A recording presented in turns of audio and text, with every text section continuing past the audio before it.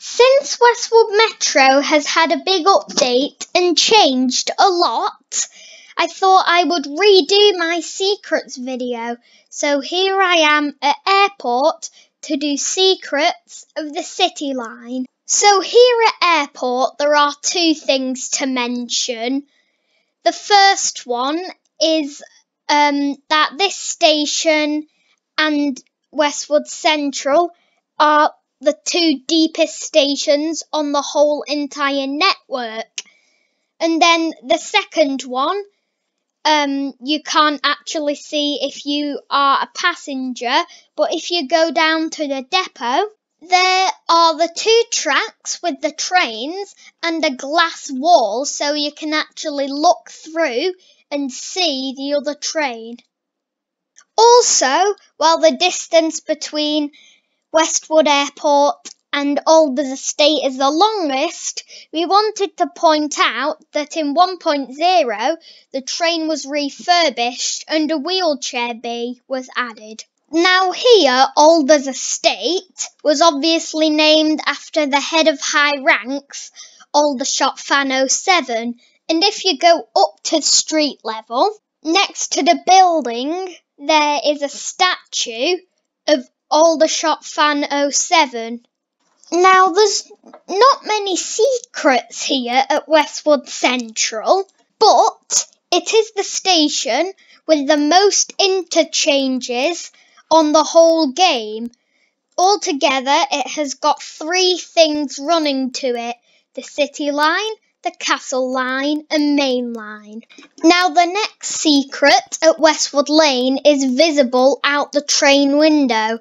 As it pulls into the station, the tunnel will actually open up and you see a train spotting area, but then the wall comes back for the station. Remembering the old days where the train spotting area was actually the City line depot and Westwood Central didn't exist, we then departed.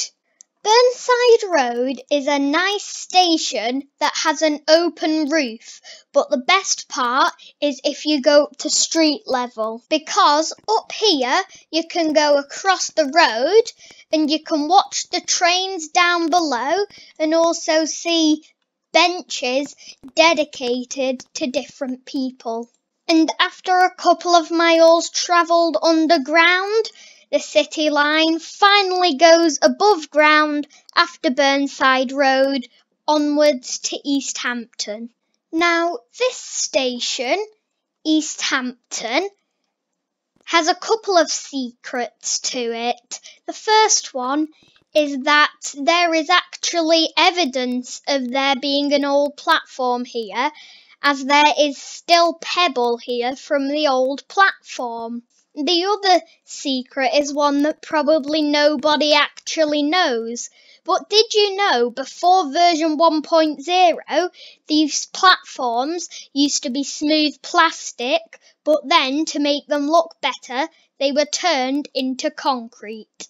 Departing East Hampton, we also remembered that East Hampton to Hampton is the shortest distance between two stations.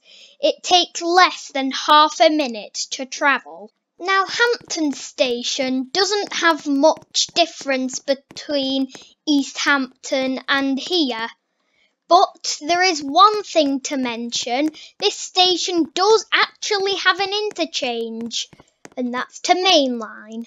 This station, Coastal Parkway, also doesn't have much unique about it, apart from the fact that there are only 2 ticket barriers here, making it very congested in rush hour.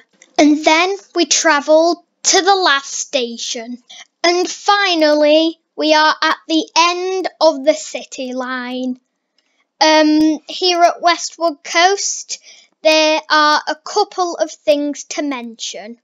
The first fact is that this station isn't only busy for the people that want to visit the beach, it is also busy for people that like shopping, as there are lots of shops here, And the last thing is that before 1.0 there used to be ticket barriers, but for some reason they were removed. So that's the end of our long journey on the City Line. I'm now going to take this train a long way to get back home.